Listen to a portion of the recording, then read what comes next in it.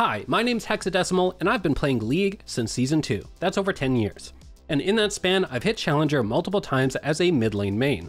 However, several years ago, I switched to jungle as my main role. I know, disgusting, I hate myself too. And so, with such a long break since I last played mid lane, the team here at Skill-Capped came up with an idea. They would send me back into mid with a challenge, take an unranked account to Diamond in less than 30 days. Then, at the end of it, I would teach you guys, the viewers, the most important lessons I learned during the climb. Well, here's what absolutely blew my mind. The same strategy I used all the way back in Season 2 was still winning me lane in Season 13 against players all the way from Silver to Diamond. In fact, it became very clear that this was the one most important lesson to teach you guys. And so that's how this guide came to be. You'll be learning the one most important thing from my climb from unranked to Diamond. And by the way, that's actually what we specialize in at Skillcapped.com. We take the most effective strategies for climbing and simplify them so they're easy to learn. Take our course on mid lane macro. We teach you how to roam, how to use lane priority, the best warding locations, and so much more. Players just like you are leaving 5-star reviews raving about how this course actually helped them climb. Or maybe what you're really struggling with is mid lane matchups. Well, we got you covered with an entire course teaching you how to play every single matchup in mid lane. Skill-Capped users absolutely love this course, and you will too. Still don't believe us? Well, the best part is it's completely risk-free to try us out, as you're kept safe with rank up insurance. If you don't significantly improve while actively using Skill-Capped, then you get your money back, no questions asked. So what are you waiting for? Get the rank you've always wanted by clicking the link in the description below. Alright, now before we get into the one most important thing I learned from my climb, I need to address something very important about mid lane. A lot of players mistakenly imagine mid lane as these two control mages duking it out. Maybe once upon a time that was the case, but nowadays melee assassins are by far the most prevalent matchup you're going to face. For example, on the current patch of making this video, you can see 4 out of the top 5 most picked mid laners are actually melee assassins. These 4 picks alone make up 34.1% of your games, so more than a third. What's really crazy though is if you go down the entire list of mid lane champions and calculate the total pick rate of melee mid laners, 79.8% of the time you'll be facing a melee champion. That's 8 out of 10 games you play. And so, not only would learning melee matchups give you the most bang for your buck, but what I learned from my climb to Diamond was that players would repeatedly lose lane to me in the first few levels when I played melee champions. Compare that to when I would play a ranged champion, often things would go much more even and stable in the early game. And so, with that out of the way, let's jump into this strategy. In this game, I'm playing Fizz against a Platinum 2 Ryze. And this guy wasn't a noob, he's a Ryze main with an impressive win rate, and yet he's still going to fall for the most basic mistake you guys are making into melee champions. Alright, and so to start the lane, we're in a melee versus ranged matchup. The game plan is simple, the melee champion is going to want to play passive and let the ranged champion push to them. This is because if you try to fight against the push as a melee into ranged at level 1, they're just going to harass you down with their ranged auto attacks and abilities, resulting in you pretty much immediately losing your lane. So as the melee, your goal is to not take any damage, only go for CS if you'll take very little harass in the process. You can see that's exactly what I'm doing as Fizz, and it goes as far as having to give up some minions to conserve my health. Eventually, the wave crashes, and this will cause what's known as a rebound. See how my minions get stuck on the enemy minions under my tower? Well, this keeps my minions stuck and will cause the enemy's incoming wave to push way further up the lane. And as you can see, it results in the minion wave to be right outside of my tower. On top of this, the wave will be even in minions, meaning the ranged champion no longer has any kind of push or minion advantage. We're now even. It's this exact moment where I pretty much win my lane every single time. Off this rebound, I'll look to trade very aggressively. It won't matter if I slightly lose the trade or not, I just need to get the enemy low on health. And this is very important for you to understand. This is because as the melee assassin, you will have more burst in your kit. It will give you a larger kill threshold. So for example, if I get Ryze to around 40% health, I know that I can burst him to 0 health if I have all of my abilities such as Q, W, E, along with Ignite. I want you to compare that to Ryze's kill threshold on me, which is much lower as he has teleport instead of Ignite, and he doesn't have as much upfront burst. He needs time to chain his abilities. So that's exactly what I want to do. I want to engage with the intention of getting him within my kill threshold. You can see how the initial trade is successful in accomplishing that, and so I can quickly re-engage to get first blood. Now, I know many of you are going to point out that Ryze got ganked prior to this happening, and don't worry, I have plenty more examples to show this working without any ganks. I just want this first lesson to have a very simple takeaway though. It's that melee champions don't care about trading the same way ranged champions do. It doesn't matter if you win or lose trades, what matters is if you're within the melee champion's kill threshold. So if we go back before I engaged on Ryze, I want you to imagine a circle around Fizz. His Q range represents his range of engage, which is 550. As the ranged champion, you should never be inside this range. Instead, your goal should be to use your range advantage. In this case, Ryze's Q range is 1000, and so he should be moving back and throwing a Q at Fizz to land free damage. Essentially, your general goal as the ranged champion should be to not take any kind of straight up trade, and instead land harass from safety. So with that in your mind, let's jump into the next example. Here I'm playing Fizz against a Diamond Annie main. We want to follow the same game plan, just sitting back avoiding damage while we pick up what CS we can safely and wait for the wave to crash and then rebound. So now that the wave has crashed, you can see my wave gets stuck on the enemies under my tower and the rebound has started.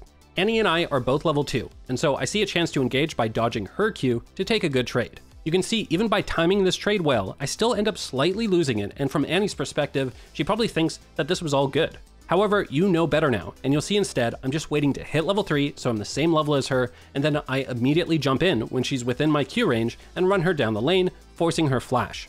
Not only that, but she's now so low on health, she has to take a bad recall timing, so I can just shove the wave into her tower, causing her to lose a ton of gold and experience. Basically, I just won my lane in the first 3 levels once again.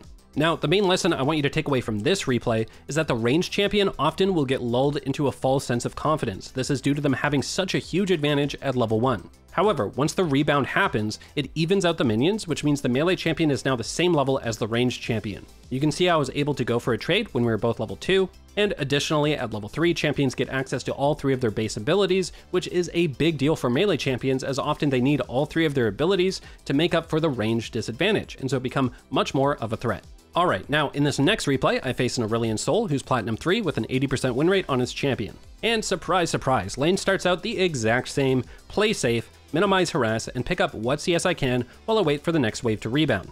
Now, for this example, there's an important takeaway I want you to learn. And that's when a wave rebounds off the tower, it's always going to push in the opposite direction. And this can be due to 2 reasons. The first will be because the wave sits under the tower long enough for the next enemy wave to actually get within your tower range. This will cause a massive minion advantage due to your tower killing that following wave. As you can see here, I have 6 minions to 3, so it's pushing to Aurelion Sol. However, this doesn't always happen. For example, in the previous Ryze replay, you'll notice this wasn't the case. The wave ended up being exactly even in minions outside of my tower. The reason this happens is that an enemy pushes too fast. For example, you can see Ryze crash the wave into my tower only after 2 waves. This means they don't build up a big enough wave to buy time for their next wave to move under our tower. When you see a wave state like this after a rebound, where it's outside of the tower and there's an even number of minions, this is what's called the even minion rule, and it will still push to the enemy laner. This is because the wave is much closer to my tower, and this results in my next incoming wave to arrive sooner and start damaging the wave much earlier than the enemy's incoming wave. This is what causes it to push. So let's jump back to the Aurelion Sol replay to find out why understanding this is so important. So, we waited for the wave to crash, and now it's rebounding back to the enemy. Notice how, since it's rebounding back, I have the minion advantage, so I actually hit level 4 first. Again, as you know, we want to look for aggressive trades here to set up our kill. We're able to successfully get Aurelion Sol low, and now we just last hit, waiting for our cooldowns to come back up so we can set up our next trade or potential all-in. Fortunately for us, we do get a jungle gank that basically represents what would have been a second trade. And here is why playing aggressive as the melee when it rebounds like this is so valuable. Notice how much of a wave I have built up. If Aurelion Sol recalls, I can shove the wave into the tower and cause them to lose a ton of minions while setting up my own recall timing. So, often players will stay, baited by this big wave, which sets you up to tower dive them as you can see here. In this case, Aurelion Sol took teleport and so was able to prevent losing an insane amount of minions after their death. However, do take note of how by crashing that big wave, I'm able to set up my own recall timing regardless. This means I can get back to lane in time to pick up the wave and lose very few minions. Here's what you need to take away. Not only does the rebound result in the ranged champion initially being pushed up the lane vulnerable, and then also then gives us a minion lead resulting in us either being even in levels or ahead, but the rebound will also result in a slow push back towards the enemy, which means we can go aggressive as no matter what, we can just take a recall timing off the crash. Think of it as a get out of jail free card. Here is what's really valuable though. All of what you just learned also applies to melee versus melee matchups. Here, I'm facing a Platinum 4 Aurelia main as Fizz. So, you know how in the ranged matchup we had to just concede the push because they're always stronger than melee champions at level 1? Well, in the melee matchups, the same dynamic can occur, where one player has the advantage level 1 and that player will then secure the push. In this case, I know Aurelia's level 1 and level 2 is just insanely strong, and is way better than Fizz's. And so, I'm effectively treating this the same way I do a ranged matchup. concede the push, minimize damage I take while looking to get what CS I can, and then I'll look to play more aggressive off the rebound. And so, as you can see, the rebound is now occurring. The main difference here is that unlike ranged matchups where you can just get them low and burst them, often other melees you're facing can actually just burst you back. All that means is you have to be a bit more careful about when you trade, as you need to either go even or win the trade. You can't take losing trades like you can against ranged champions. So that poses the question, how do you take winning trades? Well, you're looking to time your aggression off cooldowns and level advantages during the rebound. Here, we can see Aurelia use her E, and I spike level 4. I move forward to land Q, but she backs out of range, and so I just get last hits. Now, you're probably wondering why I don't just position much more forward. Well, you see, I'm trying to bait Aurelia into thinking she's more safe than she is, so that way I can time my aggression off her last hits. And you can see, it should have worked. She actually Q'd this minion, and I'm still level 4 to her level 3. On top of that, she didn't even get the kill on the minion, so she never got her Q reset. So I should be queuing in here as Fizz and going for an aggressive trade. But as mentioned at the start of the guide, I'm relearning mid lane, and so I made a mistake. I'm missing out on a massive lane winning trade. One thing I do want to highlight about melee versus melee matchups though is that off this rebound, I'm really just trying to land harass and trade off her last hits while staying in my own big wave to give me the damage advantage if she tries to trade into me. For example, I see her go for a last hit and so land W harass. She then puts her W on cooldown. Great, now I know I want to trade aggressively off this cooldown window, which I do and win the trade because of it. I then back off for my own cooldowns to come back up, and I'm able to dodge her E. Now both her E and W are on cooldown, so I will want to land a burst trade again. You can see how just by timing trades off last hits on the rebound, you can often bait abilities, and now I'm already ahead in health and setting her up to be in my kill threshold. With her having max stacks of her passive and my E being on cooldown, she, for whatever reason, mistakenly thinks she can beat me 1v1 in an all-in, but I have 3 casters and a siege minion focusing her, along with being a level up. This is all thanks to the rebound. So I ignite, go for the all-in, but unfortunately am not able to get the flash auto attack off in time. Again, a little bit rusty. Still, you can see how, with me making mistakes, I'm not perfect here, I still won my lane off the exact same strategy and concepts. That's how powerful it is. As this wave crashes, Aurelia is now in lane in a losing position. This is because, as we taught you before, we now either tower dive Aurelia, even if we trade deaths, it's okay, as she'll lose this huge wave if she dies. Or if Aurelia recalls, we can match her recall while she loses that huge wave to the tower. And even if she stays and we decide we can't kill her, well, we still can recall off that crash, getting a recall advantage on her. In this specific scenario, my plan was to recall, as I knew Aurelia had all her abilities back up, and I felt she was too high in health, and so a dive was too risky when I had a free advantage off the recall timing. The enemy jungler actually ends up ganking me here, and I'm able to get out, but now I have a really late recall timing. Because of this, you'll see how I'm not able to get back in lane in time to pick up the wave. However, the wave is now rebounding back once again, and so the even minion rule is in effect. It's pushing to Aurelia. So I want you to pause and think, what timing window will I have over Aurelia now that it's rebounding back to her?